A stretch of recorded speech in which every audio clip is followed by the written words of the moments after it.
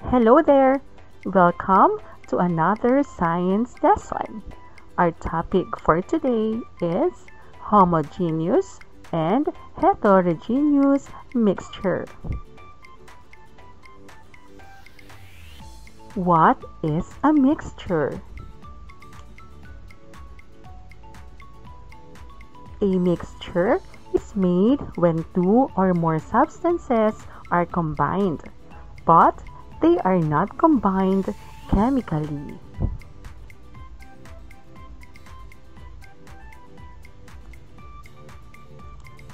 General properties of a mixture.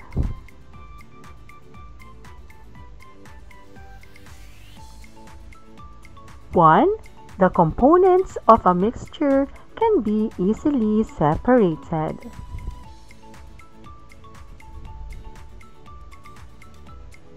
2. The components each keep their original properties.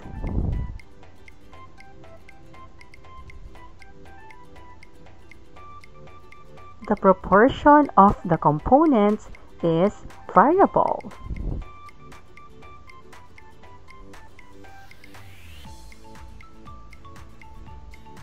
Two main categories of mixtures: homogeneous mixture and heterogeneous mixture. What is a homogeneous mixture?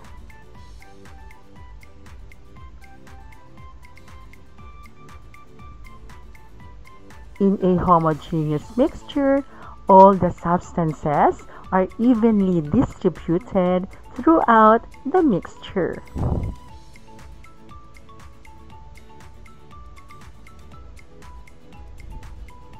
Here are some examples of a homogeneous mixture: a soy sauce, a wine, a cup of coffee, a fruit juice, milk, and a perfumes.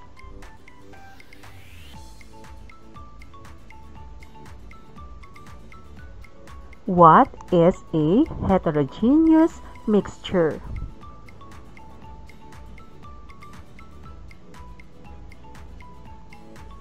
In a heterogeneous mixture, the substances are not evenly distributed throughout the mixture.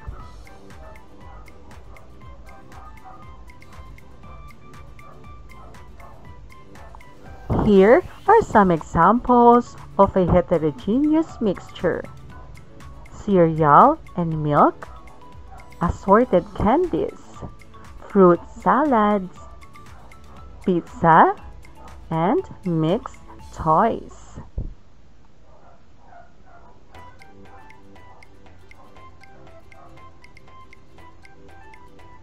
Here are some interesting facts about mixtures.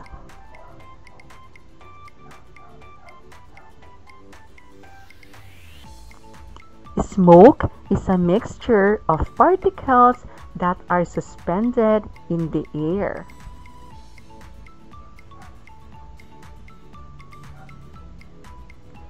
Tap water is a mixture of water and other particles. Pure water of H2O is generally referred to as distilled water.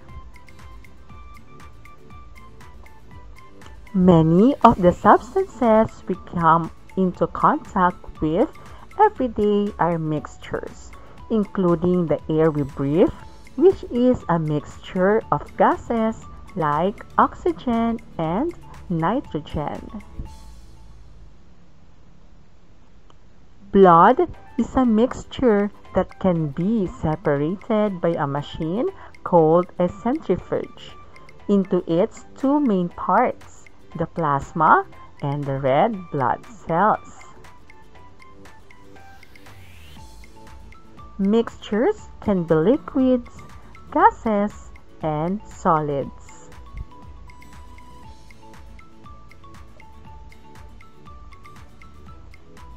Let's do this.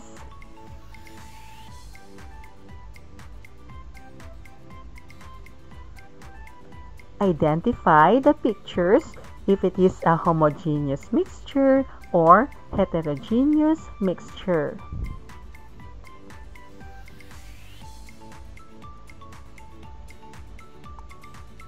Salt water. This is a homogeneous mixture. A bowl of vegetable salad. This is a heterogeneous mixture. Tomato ketchup. This is a homogeneous mixture. Blood. This is a homogeneous mixture. Rocks. This is a heterogeneous mixture.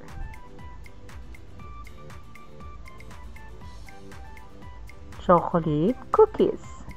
This is a heterogeneous mixture. Always remember, a homogeneous mixture is a mixture in which the composition is uniform throughout the mixture. While a heterogeneous mixture is a mixture in which the composition is not uniform throughout the mixture.